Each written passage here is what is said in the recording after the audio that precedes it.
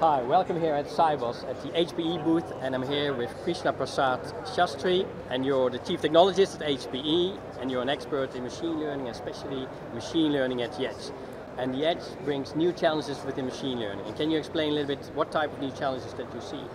Sure. So let's look at today, as you said, all the data gets generated or originated in the edge.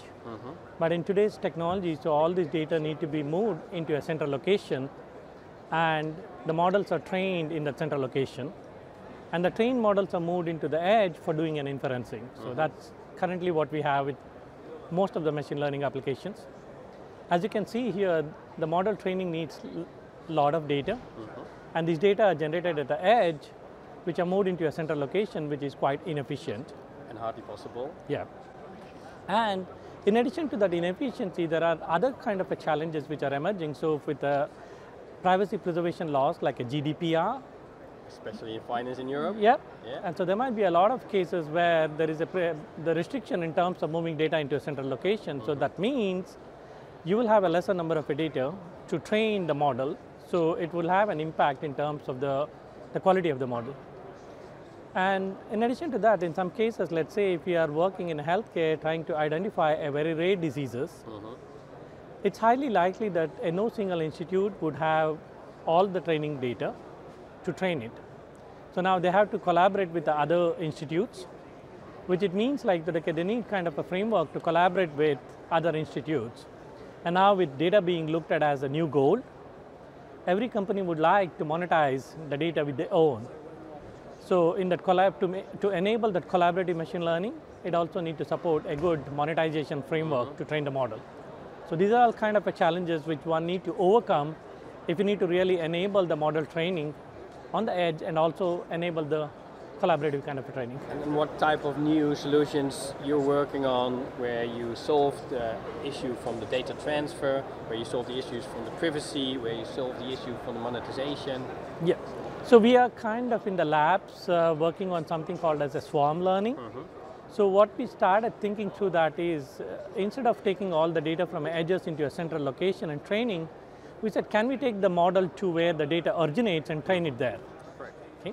So of course, like that, okay, if we do that, so there's going to be no single node will have sufficient data to train it. So eventually they need to collaborate with the bunch of nodes which participates in training that model. So we implemented a network called as a swarm network based on a blockchain to enable these decentralized peer-to-peer collaboration among the nodes which participates in model training. So the model which trains on a local data and gets the insights from the training. In a purely a technology term, it's basically the weights of the neural networks and shares that information with the other participating nodes and combines all these learnings to get into a global state.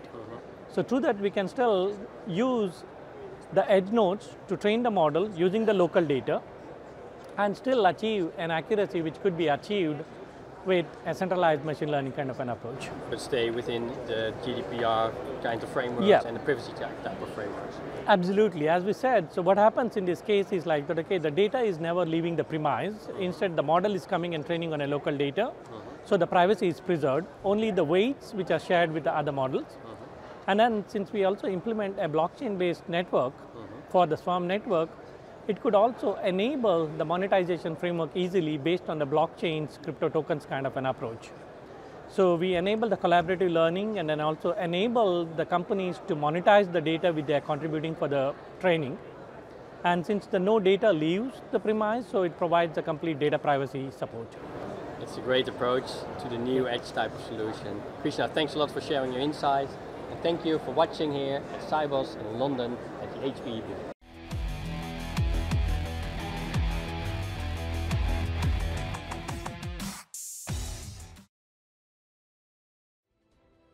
Enjoy this video? Don't forget to like, subscribe, share, and get notifications of my new video.